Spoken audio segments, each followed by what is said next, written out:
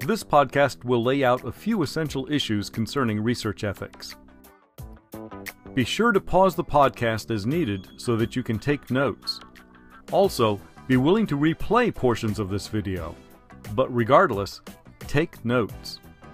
Researchers have many issues to focus on, but the primary focus, the concern above all other concerns for any researcher using human or non-human subjects, is subject welfare. To ensure human subject welfare, the federal government requires human research proposals be reviewed by the Institutional Review Board, or IRB. This committee is comprised of scientists and at least one community representative. The IRB reviews all research proposals that will use human subjects prior to the project being conducted. No project may be conducted without prior approval by the IRB. To ensure non-human subject welfare, the federal government requires that all non-human research proposals be reviewed by the Institutional Animal Care and Use Committee, or IACUC.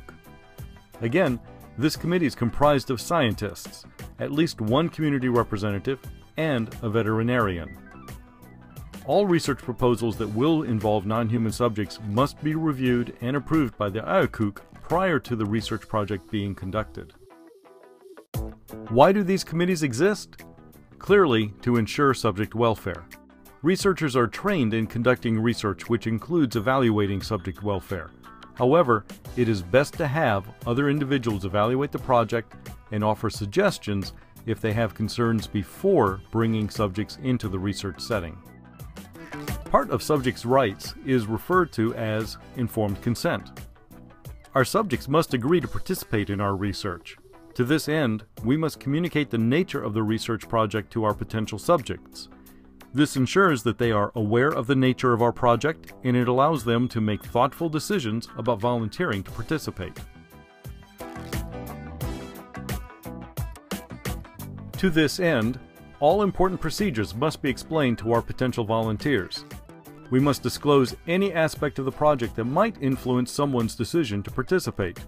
We must also offer the opportunity to withdraw or end their participation at any time during the project without any penalty existing.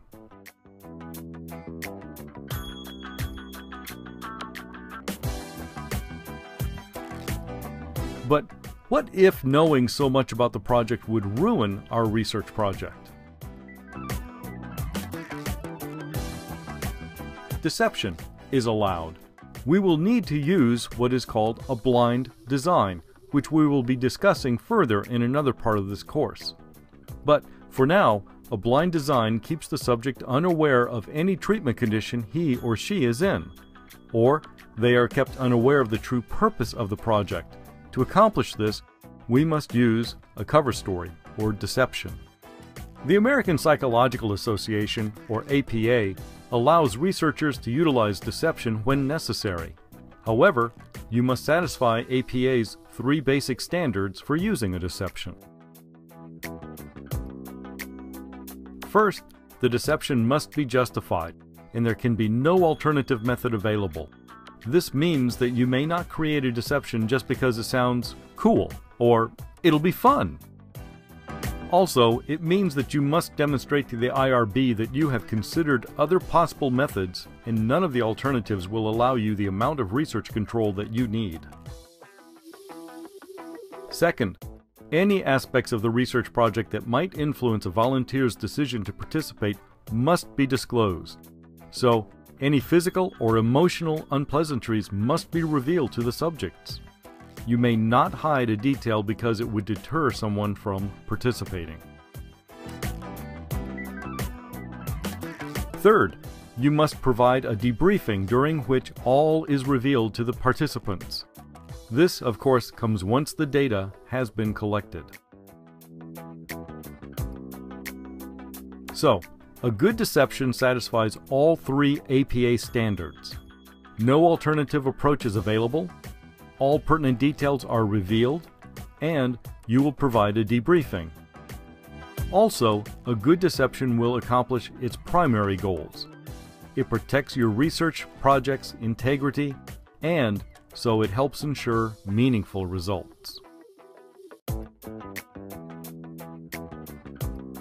The trick to creating a good deception is to weave a story of misdirection while satisfying APA's standards.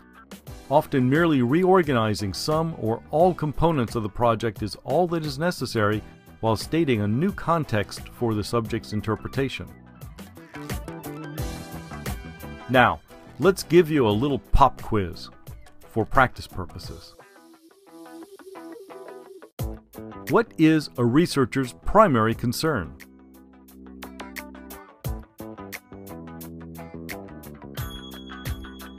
Subject welfare. Without resorting to abbreviations, what committee reviews non-human research proposals? The Institutional Animal Care and Use Committee. How do we ensure subject awareness in research?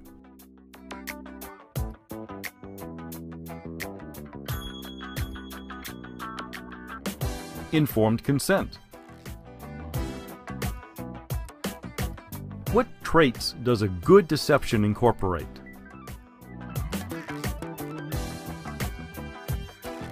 It satisfies APA standards, it effectively misdirects subject attention, and it maintains research integrity.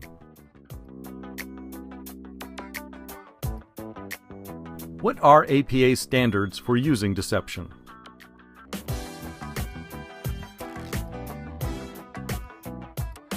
Justified. There is no alternative to deception. All pertinent details are included.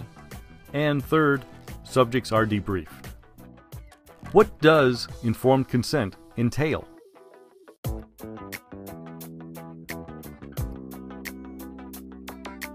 It ensures subject awareness before volunteering. It allows informed decisions by subjects. And it allows subjects to end participation without penalty. This concludes this podcast. Be sure to view the other podcasts.